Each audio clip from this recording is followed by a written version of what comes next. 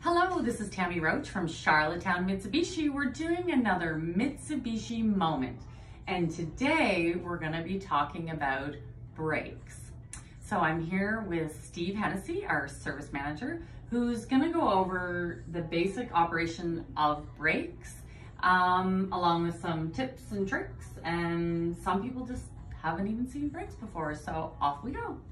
All right, so we're gonna start with the basics. This is your typical brake system. So when you push your foot in the pedal in the car, it moves a piston in a caliper, which squeezes a brake pad against a rotor, causing friction, which slows your vehicle down. Now, eventually over time, you have your new brake that'll eventually wear into an old brake. So if your brake pads look like this and your rotors look like this, it's time for new brakes to make them look like this.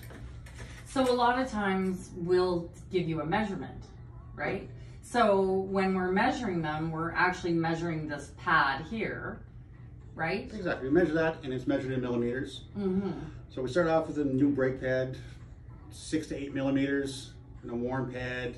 Anything below 1.5 fails more vehicle inspection on Prince Edward Island. But once you start getting down to below 4, it's time to start budgeting for new brakes because they're coming sooner than later. Exactly.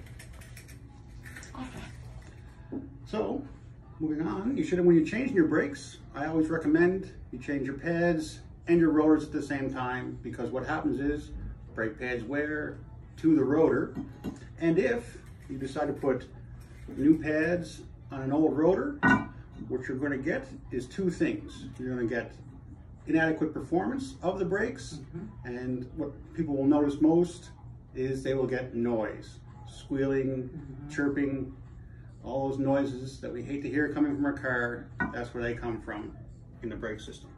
So if you change your brake pads and your rotors at the same time, and they're put on properly, you'll have no noise issues and better brake performance for the life of the pad. Exactly. And to help you keep that performance going, especially in our climate on Prince Edward Island, I always recommend a yearly brake service. Now, what is a brake service? Pretty much every year we come in and we take apart your brakes, and inside your caliper, where the brakes sit, you get rust and corrosion.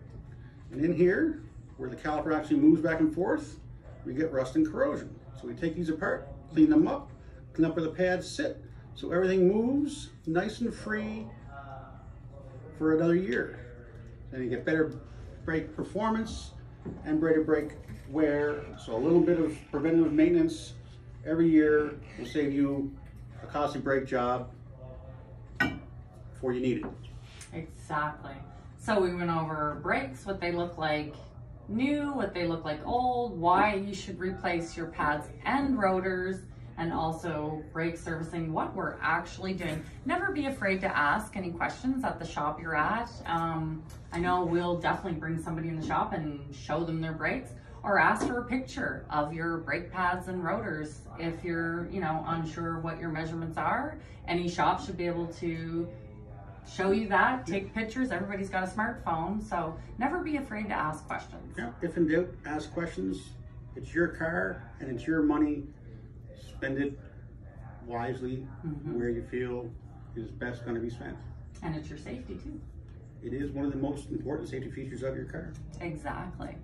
Well, thank you so much, Mr. Steve Hennessy, Service Manager Extraordinaire. Again, if you have any questions, feel free to reach out to any one of us here at Charlottetown Mitsubishi. No question is too stupid, and we would be happy to help you with any questions that you may or may not have.